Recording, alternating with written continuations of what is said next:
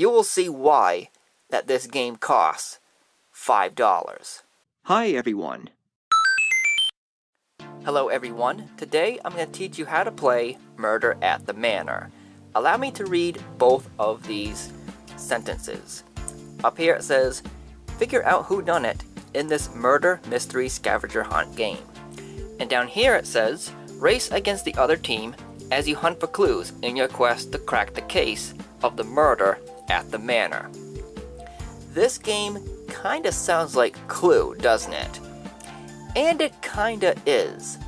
As a matter of fact, this is a tag team scavenger hunt version of Clue.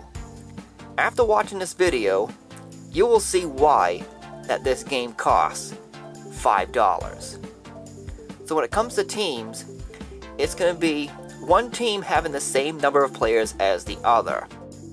And because this game requires 4 or more players, the teams are played either as in 2-on-2 or 3-on-3 and so forth.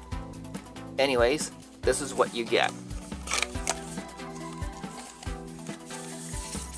Here are the instructions, which is just one-sided. There's also a little, information card. Go ahead and pause right now if you want to read that. And it's titled Foul Play at Milton Manor. There's also a checklist. Each team gets one checklist.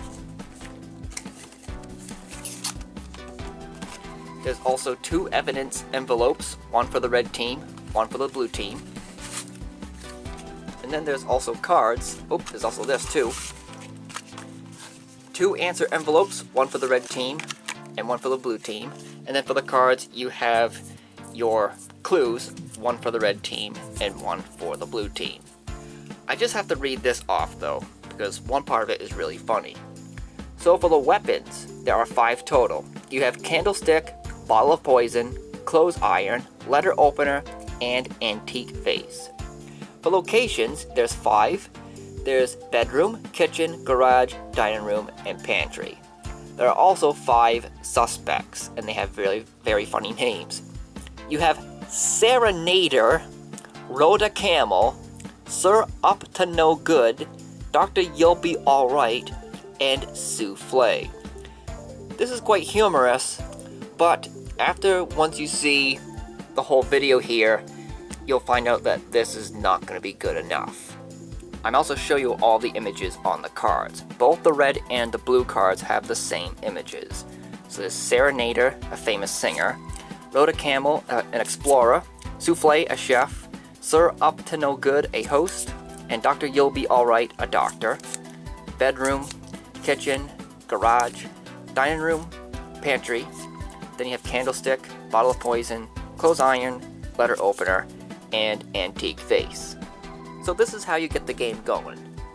Red team takes all of the blue team's cards, picks one weapon, one location, and one suspect, pick those cards secretly without letting the opponents know, and put those 3 cards in the blue team answer envelope. Then the blue team will do the exact same thing for the red team's cards. Then the red team will take the remaining 12 blue team's cards and hide them around the house somewhere. I do not recommend you hide the cards outside, because these are cards after all, even small square ones. If it's windy out, they're gonna get blown away, so play indoors. So anyways, once that red team has hidden all 12 of blue team's cards, blue team will again do the exact same thing for red team's cards. Now I do recommend that each team should hide the opposing team's cards in specific locations in the house. Let's say for example, the red team will hide the blue team's cards in both the kitchen and the dining room. And then let's say blue team will hide the red team's cards upstairs in 2 of the bedrooms. In this way, no team will find their own cards by accident. Once all the cards have been hidden from both teams, each team takes their respective colored evidence folder, and then 3, 2, 1, go. The scavenger hunt begins and both teams race to find the cards that were hidden by their opponents. Once a card has been found, the team will add their card to their evidence folder as such, and then that team will mark the evidence on their checklist.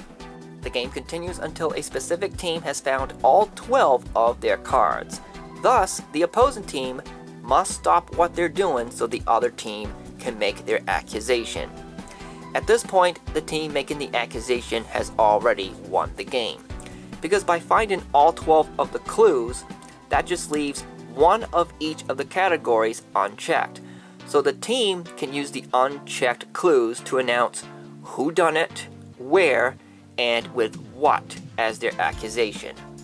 The opposing team then reveals the 3 cards from their answer envelope as proof to the accusation, and we all know at this point that the team making the accusation has won the game because those 3 cards are going to match.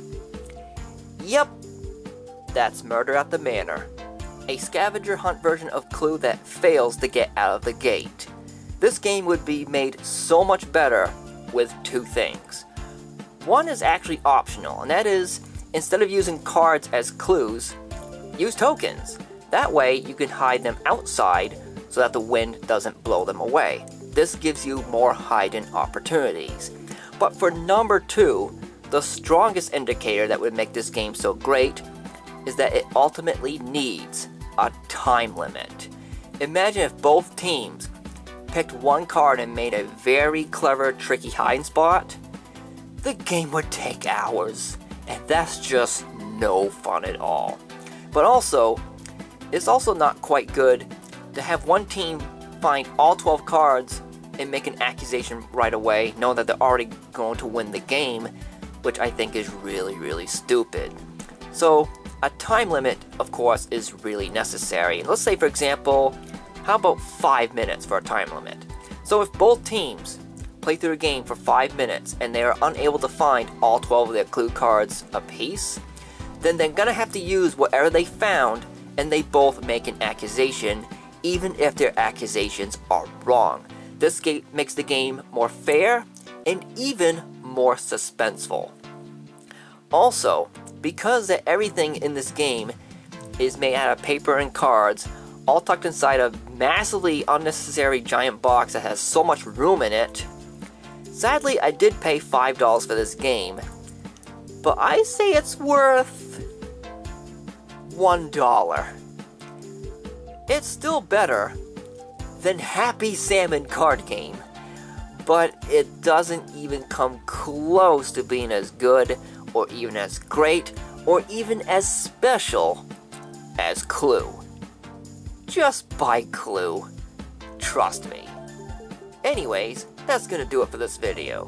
Thanks for watching. Like and subscribe for more, and don't forget to check out my gaming channel, Markis Be Gaming, for video game Let's Play content. I'll see you later, but until then, like always, take care.